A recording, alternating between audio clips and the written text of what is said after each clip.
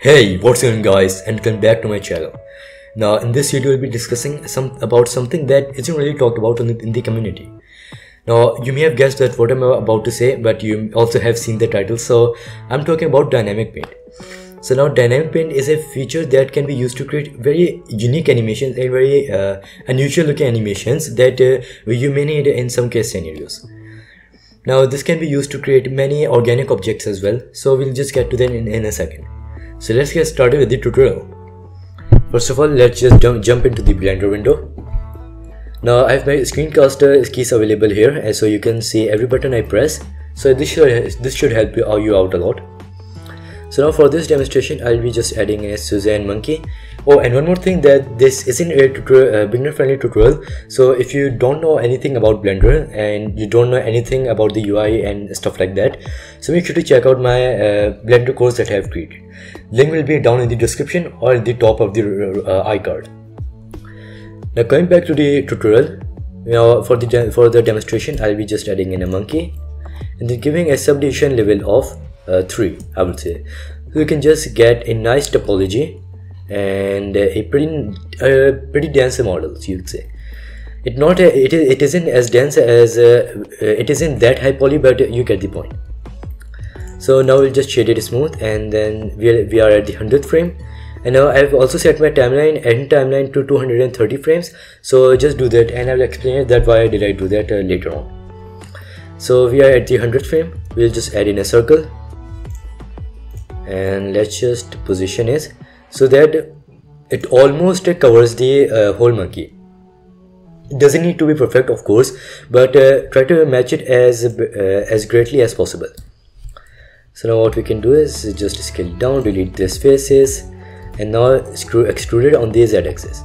Now as you can see, it is overlapping it if you look at from this side, but it doesn't have to intersect. So if it is intersecting, just try to scale it up or down till you get the right result. Now once you have this, you'll just apply the second level of subdivision surface modifier, and let's just apply it and just shade it smooth. Now we have also already set the keyframe over here at the 100th frame. Now we'll just go back to the first frame. Yes, move it downwards and then scale it downwards. And yeah, I think this works fine. Now we'll just check if there are any intersections. One thing I forgot to do is move it a bit on the y-axis, so we don't get any more intersections. As you can see, the ears are intersecting, so we can just scale it till it is in. Now in my opinion, this looks perfect. Now what we can do is go back to the first frame, move it downwards, scale it, and yeah, I think this should be fine. Yeah, so this is perfect. Now we can go over to the 200th frame, and we can move it on the z-axis and then scale it down. So we have a kind of, I think this should be scaled down a bit more, kind of like this. So we have kind of a animation or a ring going over the monkey. As you can see here, we don't have any intersections, which is exactly what we wanted. Now we'll just shade it smooth, and what we'll do is duplicate this and move these frames 30 frames ahead. Yes, sorry. Now we'll just duplicate it on the, just like this. We'll duplicate it and then move the keyframes, not the model itself, just the keyframes, and the 30 frames forward. So if we just play this animation back, as you can see, we have two rings, which and the last ring is following the first one. So once we have all of these things covered, let's get to the fun part. Select the monkey, go to the physics property, and then select dynamic paint. Add canvas and set the paint to waves. To weight. Not waves, not displace, not paint, just only weight. Otherwise, it won't work. Now we'll just click this plus icon so we can get a vertex group created for us. And now vertex group is the most important part for this tutorial. So make sure that you click this, as this is the most vital part. Now we'll select the first frame, first ring. We'll select dynamic paint, set it to brush, add brush, and then set it to proximity. Not anything else, just proximity. Now I think we are pretty much done, and just for the last ring, what we'll do is select dynamic paint again, set it to brush, add brush, and then we'll set everything to the same, but except we'll also turn on the erase paint option. So if we just select this and go into the weight paint mode and then just view it, as you can see here we have a bit of a weight paint going on. This is quite laggy. Now as you can see here, once the top part touches it, the bottom one clears it, but as you can see it isn't that efficient and it doesn't clear all of it.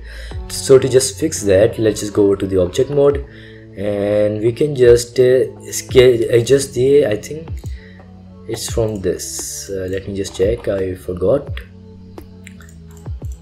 Yes, it's from this. You can just scale the influence and change this until you get the right result. But I think for my it just looks super right. And I think we also need another set of subdivision. So let's just apply that. Yeah, so I think this is the type of model we want. Of course, this is pretty dense, so I think so. I'm just trying to get the best results. If you just go over to the weight paint mode again, now it is quite laggy, as you can see. And let's just turn down the influence. I think this is quite too much. We can just adjust the distance. I think 0.6 should be fine. And now if you just go back, now we'll just have to do some testing. You have to do some testing yourself. If you just play it again.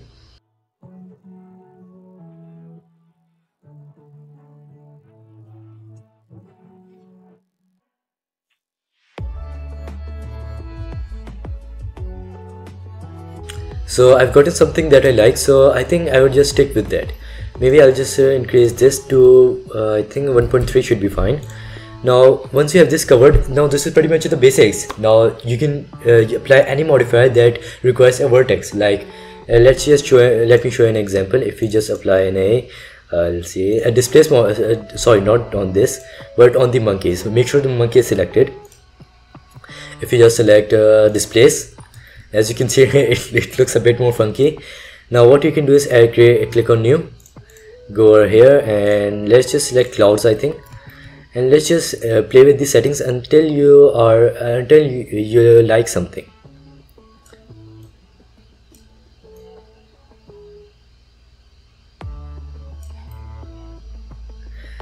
Now I think this is the best I could go for, and you can say it looks like fried chicken to be honest. But what we can do is go over here and select this vertex group.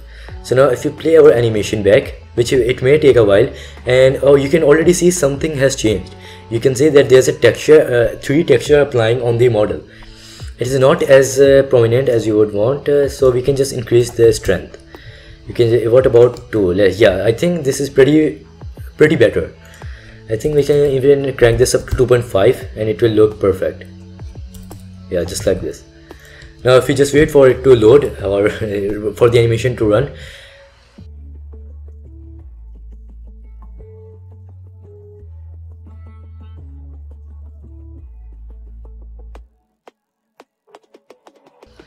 yeah, so I think this is pretty much just complete. And I've sped up the video for you so you can see it there, how it looks as an animation. So yeah, so this is basically what is the basics for the displace. So for the dynamic paint, you can create really cool effects using this, and you can even apply different materials for it. But we won't be getting into it in this video, as I just wanted to cover up the basics and not go very advanced. So yeah guys, that's pretty much it for this tutorial, and I'll see you around later. See ya.